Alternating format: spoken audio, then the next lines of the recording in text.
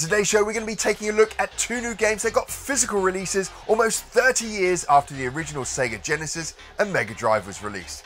My name's Mike, and this is the Retro Gamer Boy Show.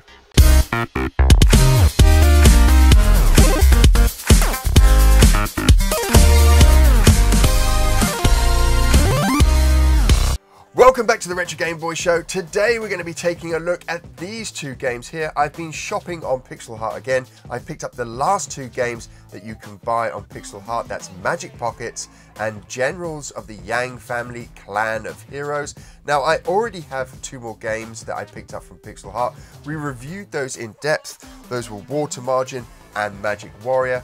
And the reason why I buy my games from Pixel Heart are because of the quality. Look at these spines.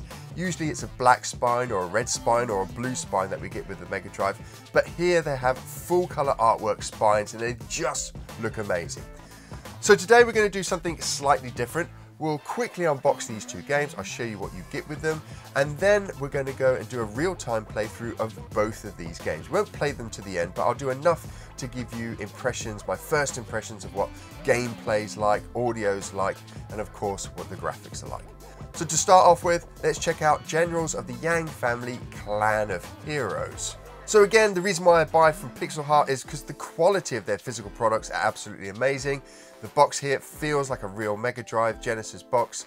The plastic, the see-through plastic that we can see here is very much like the original hard-wearing, and the same with the clamshell build quality as well. It's very, very high. They also do amazing artwork, absolutely fantastic artwork.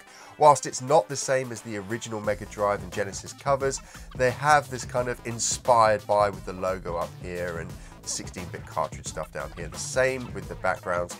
It's more like the original Gen 1 Mega Drive and Genesis games with that black checkered box, and then you find your screenshots and the details down the back here. So very authentic feeling whilst not being exactly the same. And of course we get a manual and we get the cartridge as well. So the quality, again, the build quality is the reason why I've been buying from Pixel Heart. So that is Generals of the Yang Family Clan of Heroes. The other one here is Magic Pockets. And again, high quality artwork on the front here. In fact, back in the day, I don't know if anyone else is the same, I used to buy my games when I was a teenager, often based on the screenshots on the back of the cover and the front cover artwork. And I would probably have picked up both of these games just on the artwork. I wouldn't have bothered going to the local store to read the magazine to get the review. I would have looked at the artwork there and said, yes, this must have been a good game. But we'll find out in a minute if these both are as good as their cover artwork.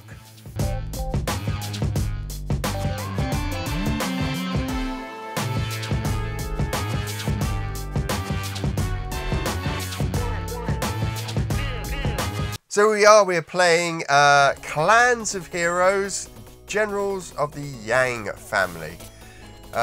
This game, I don't know much about it actually. I don't know when the release date was. I don't know when it was originally made and who made it. I did a brief look around on the internet. I couldn't find any information there.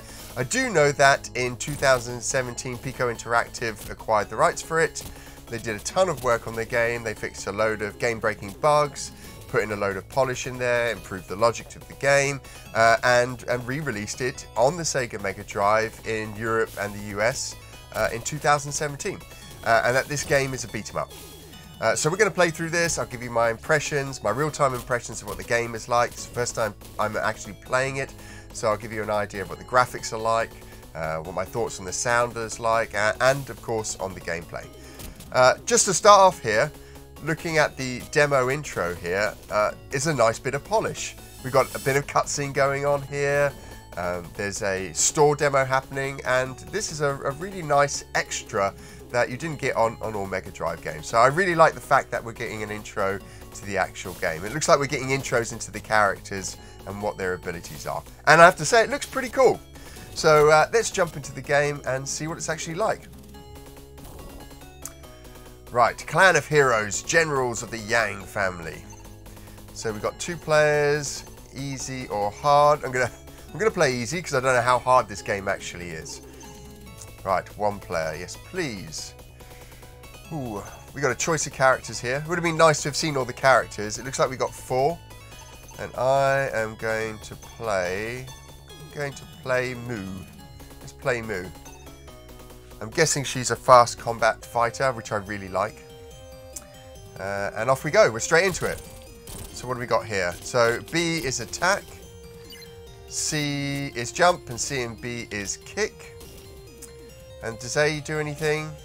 Okay, A does a special move, and A looks like it's a special move like in 𝗏𝗏 of Rage 2. So it takes some of your health off. Right, let's get into the crux of this game. Can we do anything else in this game? Right, we can hold, but we can't jump or... Okay, let's see what else we can do. We can do an attack. So when you hold them, you can do your special, I think. You must be able to do something else. You must be able to attack them. Let's see if we can get into another grapple. This guy looks like it. Okay, so if you attack while you're holding them, you throw them.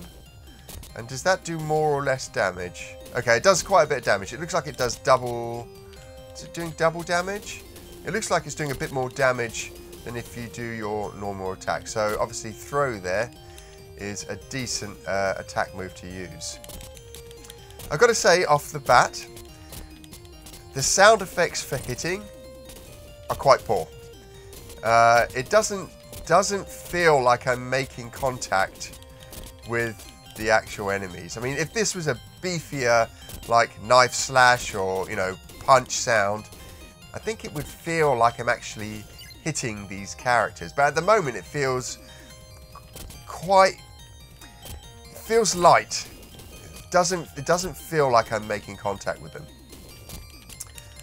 Characters and art-wise, I quite like the art in the background. There's quite a lot of detail in the background. But funnily enough, that art style that we've got in the background here isn't replicated with the characters. There's not a huge amount of pixel density. Like, the pixels are nice and big, and they're drawn okay. The animation could maybe be slightly better. But there's the pixel density, the amount of information in the pixels describing the characters isn't the same as the background, which I guess makes them stand out a bit. Maybe that's what they wanted, but it would have been nice to have seen a little bit more pixel density in there. Actually, I should compare this to Golden Axe to see if the main character has as much detail or more detail in it than the Golden Axe characters, because I love those characters, especially the Golden Axe 2 characters. They had a bit of a jump up in pixel density and quality. Right, so far, gameplay-wise, it's okay. I'd say at the moment it feels like a 6 or 7 out of 10 beat 'em up. You know, it's not blowing me away. In fact, I'm spending more time looking at the background than I am at the combat. It just goes to show, actually, from a combat point of view, it's not as intense. It's not as pressured as, say, playing something like 𝗏𝗏 of Rage 2, or even 𝗵𝗺𝗴, which, whilst I haven't got my copy yet, I did manage to get my hands on a version from a friend to play it, and you know, that's pretty spectacular. So I'd say this falls right in the middle of beat 'em ups. You know, it's not the best one. It's definitely not the worst one. So if you're a fan of beat 'em ups, it might be worth picking up. If you're a fan of only getting great games, it's probably not worth picking up.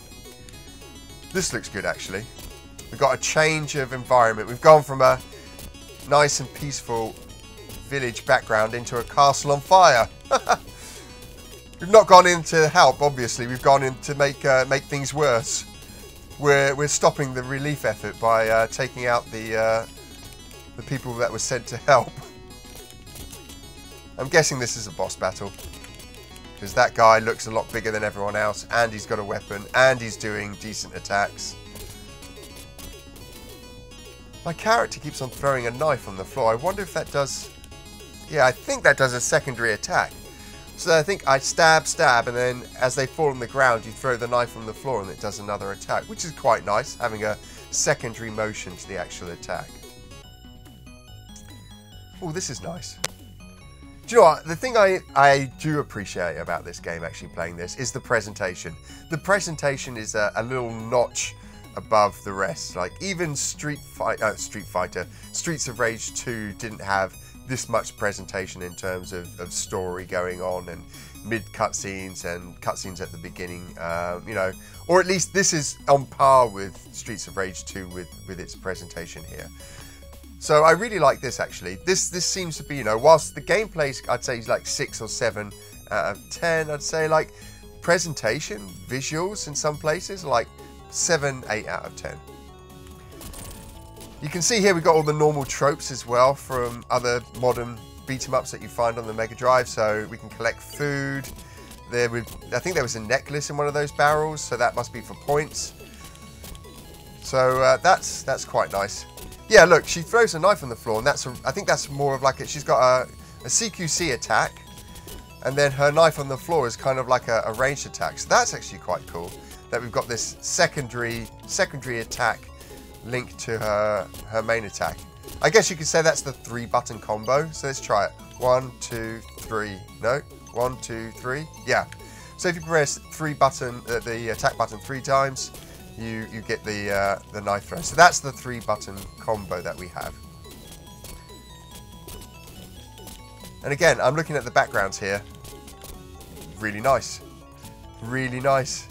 They've done such a great job on them actually. We've got this kind of 3D doorway there. We've got all of this texture on the background with some nice murals and statues happening. So it feels really nice as you're going through the levels. It's taking up the whole screen. Like it's not full of fluff. If you play like something like Double Dragon on the Mega Drive, you'll get a big swathe of blue sky or just the same tree repeated in the background, right? It's not bad, but it's kind of lazy background art. Whereas this has actually got quite a lot of detail, like in the floor. We've got a foreground element here, which we go behind, which is really nice. You know, adds some depth to the whole environment. And then we've got these nice background elements over here. Is that food? It looked like food. Right, let's use some of our special moves. We've not used those at all. Let's use a jump as well. I haven't used the jump much. So one thing I'm noticing about the jump actually is that the jump, no matter when you press the button, animation-wise, happens at the same point. So what this means is that I can't jump and press kick quickly and it triggers a jump attack. I have to wait until it hits the point where the animation wants to play the jump, which means I can't just do it here. There we go. So I actually tried to jump there and she didn't jump. You have to have some distance between you and the enemy before you can actually perform that attack. So it's not as sophisticated as some of the more modern beat-em-ups that you got on the Mega Drive and Genesis, where you could jump and then press the attack button and you'd get an attack straight away. It's a little bit more simplistic. Can I dash actually? I don't think I can dash. So no, you can't dash either. That would be nice if you could have dashed and done a run attack. And the special move's okay. So when you press the special move normally, if it doesn't hit anyone, you don't lose any life. But it seems when you hit someone, you lose life. Oh, I'm dead. Ooh, look at that. Spikes with a chain. So it looks like we can go back to the title screen or give up. Okay, left and right allows you to select that. Let's see if we get gruesomely killed here. I'm hoping we do. Oh! They could have done a nice gruesome attack there. Actually, throughout the game, there's no blood or anything, so it was kind of like your family-friendly version of a beat-em-up. Right, I think we got a good overview of what the game is here. It's a standard beat-em-up with some really nice presentation. Audio, sound effects weren't great. I would have loved to have some better audio effects in there for punching and attacking. I think they would have made the attacks feel more impactful, more connection to the actual battle that's going on screen. And the audio track, the music track in the background, again, I think much like the gameplay, it's like, it's not inoffensive, but it doesn't blow you away, right? So I'd say like, feels like a solid 7 out of 10, or a retro Gamer Boy coin. It would be a silver coin probably for Clan of Heroes, Generals of the Yang family. Right, let's go check out our other game, which is called Magic Pockets. If you're enjoying the video so far, make sure you hit that little like button and leave a comment below. Let me know what you think of this new format and of these new games coming out for the Sega Genesis and Mega Drive. And if you can share this video and help grow the channel, that would be amazing. It would be great to get all fans of Sega Genesis and Mega Drive here in the community, learning about these brand new games coming out for the consoles we love.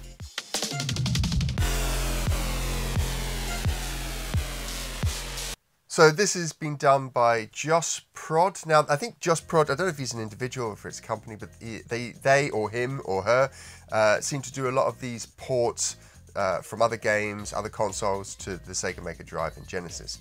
Now, from what I know about this game, this is a 𝗏𝗵𝗃𝗏 game. So these are the guys that did Chaos Engine, and Renegade, who is a UK company. They're the guys that published the game back in the day, and it came out on the Amiga, on MS-DOS and a number of other platforms. But it wasn't until 2018 when we've got Pico Interactive again bought the rights to this game. I think it was Pico Interactive at least, but someone bought the rights to this game anyway, and they published it on the Sega Genesis and Mega Drive. So an official game made by a very big company back in the day, finally getting its officially licensed port onto the Sega Genesis and Mega Drive in 20 years later, 30 years later actually, almost, when it originally came out. So it's a platform game, and that's all I know about it. And actually, looking at here, we've got a little demo. Or is this me now playing? Oh, I'm actually playing. I go straight into the game. I didn't even press any buttons. I'm straight in the game. It looks like a 𝗏𝗵𝗃𝗏 game, right? They had this kind of very trademark art style. So it feels, or at least looks like a 𝗏𝗵𝗃𝗏𝗏 game. I know nothing about this. I didn't read the instruction manual, so we're gonna feel our way through this game. Right, B is jump. C does nothing. And A does this kind of attack. I don't know what that is. What's he throwing? It looks like he's throwing like spinning tops, and then something comes out of his pocket. I don't know. It's actually quite bizarre.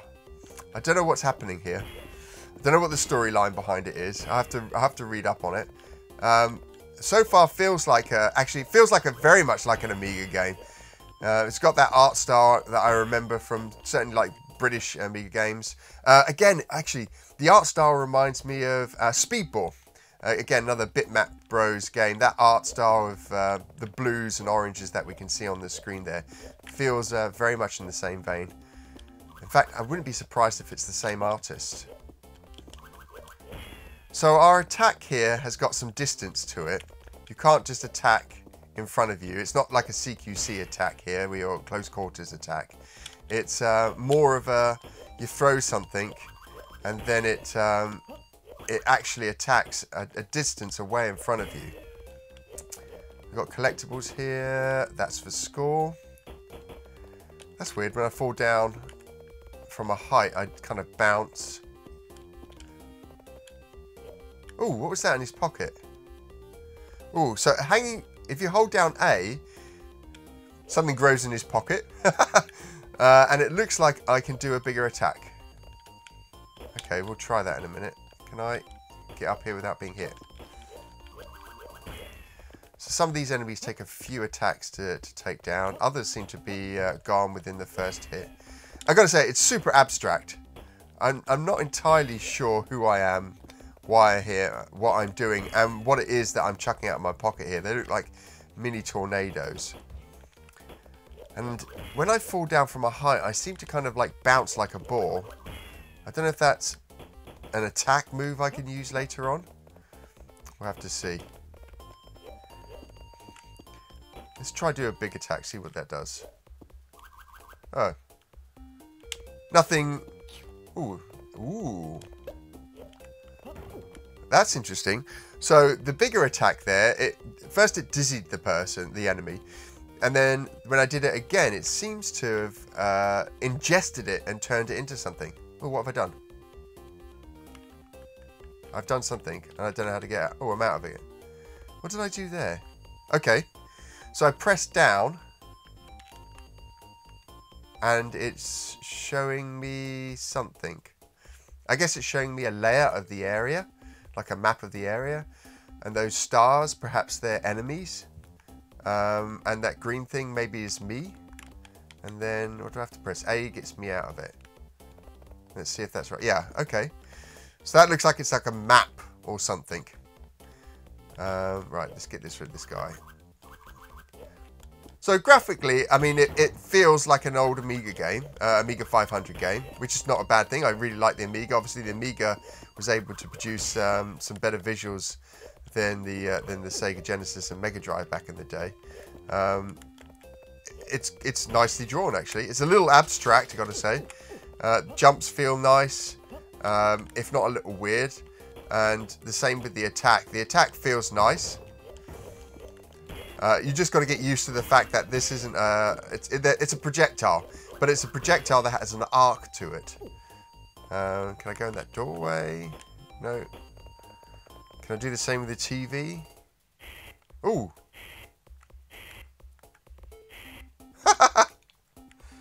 Oh, I got hit there. Okay. Got a star. I don't know what the star does. Ooh. That was some kind of hat. Oh, what happened there? Oh no! I missed whatever was there. Should have been keeping my eye on what was happening. I was distracted. It kind of warped me.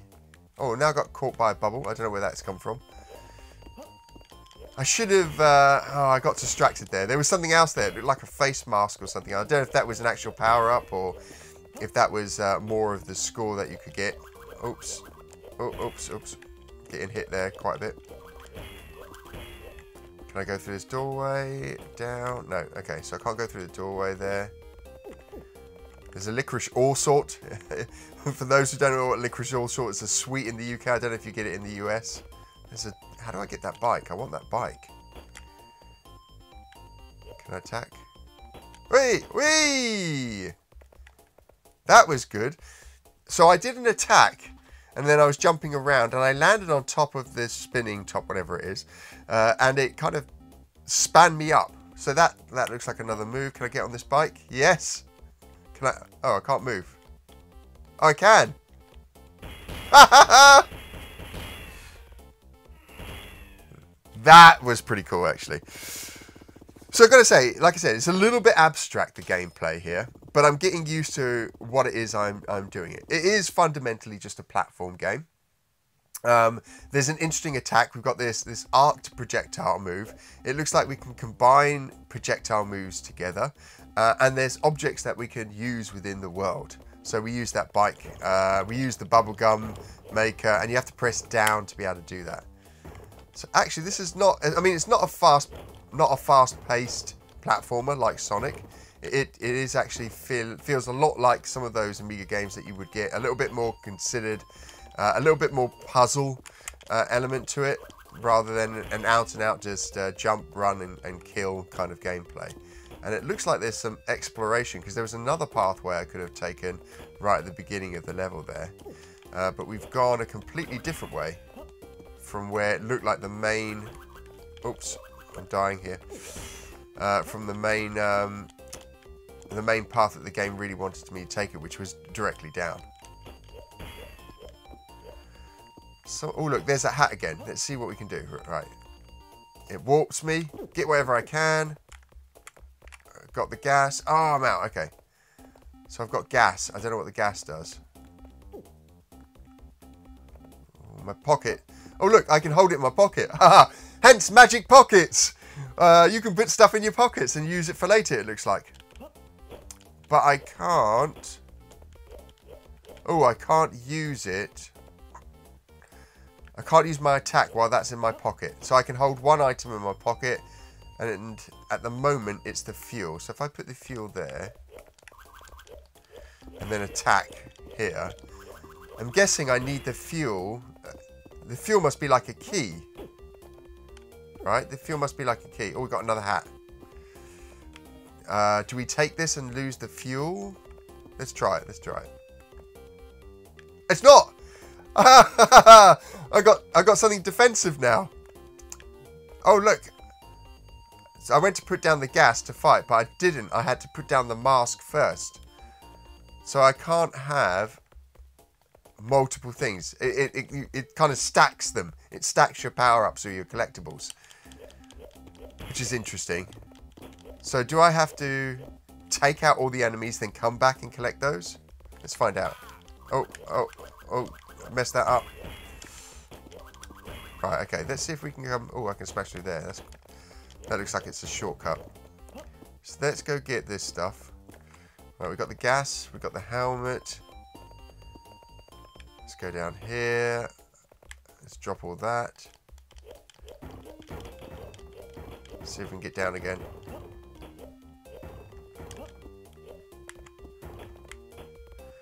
If I put... Oh no, it always puts the helmet down. I thought if I'd collect the helmet first, then the gas, it would drop the helmet... The gas first, then the helmet. But it didn't. It seems to have got some more... Oh! The helmet's gone! Do you know what? I wonder if that was some kind of attack weapon. Because it had lots of spikes on it. I wonder if I had run with it, if I would have done a load of damage to people. Oh, I should have tried that out, shouldn't I? Right, okay. Let's try get this gas down. See if this actually has any reason for being. I've got a feeling the gas must be some kind of key that I need to unlock things. Or not, and I would have carried around the gas for no reason. But it definitely feels like there's a puzzle element to this whole game. Oh, we're dead! We're dead. Let's see if I can continue and where it starts off. It starts off from the beginning again. Okay, so from what I can see, it's a sound, solid puzzle game and platformer. I'm pretty sure that gas allows me to do something else. There were different, obviously, power-ups we saw there. We had the hat. I think I could have charged with that hat. We had the bike where we could run over everything, which actually felt awesome. The animation, the speed, the sound effects, that felt all great. We found the TV and the bubblegum. So it is a more considered platform game. Visuals are really nice, actually. Again, for a Mega Drive, a little dull on the colours. You know, it's not as bright as Sonic, but it's still, you know, graphically well executed. Feels like a 𝗏𝗏 Brothers game. Gameplay, I really enjoy this.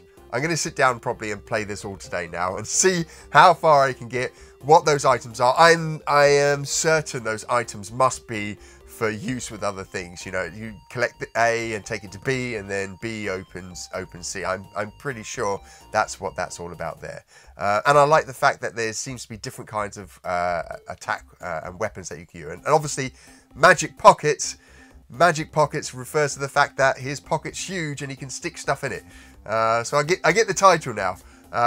So yeah, overall, I quite like this game. I'd say it's not like your traditional action-based platformers. It's a more considered puzzle-based platformer. But if you like platformers, definitely worth picking up, actually. Music's nice, visuals are nice, and I'm sucked in. I need to play more Magic Pockets. Great game. Clan of Heroes and Magic Pockets, two very different games. One, a beat 'em up where the developer's pretty much unknown, release date unknown, and is a fairly solid 7 out of 10 silver coin retro Game Boy game. And then we have Magic Pockets, a platform game from a well-respected, very successful publisher and developer. And I gotta say, it's out of the two games, it's the game that's got me hooked. It's a game that I'm going to go back straight after this video and play a ton of. I love the fact that it's a platform, a little slower, and it has these puzzle elements in there, and it looks like there's a ton to discover. It doesn't look like your standard run-of-the-mill platformer where you've got to jump and attack and that's it. There seems to be a lot more to this game to discover, and I can't wait to find out more about it. Now, if you've enjoyed this show, if you love retro gaming, the Sega Genesis and Sega Mega Drive, and you're new to the channel, why not consider subscribing? You can do this by clicking on a little button just below this video, and we put out brand new retro gaming videos every single Monday, and so that you never miss one, make sure you hit the little bell as well. Now, if you can't wait until Monday, don't worry, because we've got a huge back catalogue of retro gaming videos for you to enjoy, two of which you can watch over here.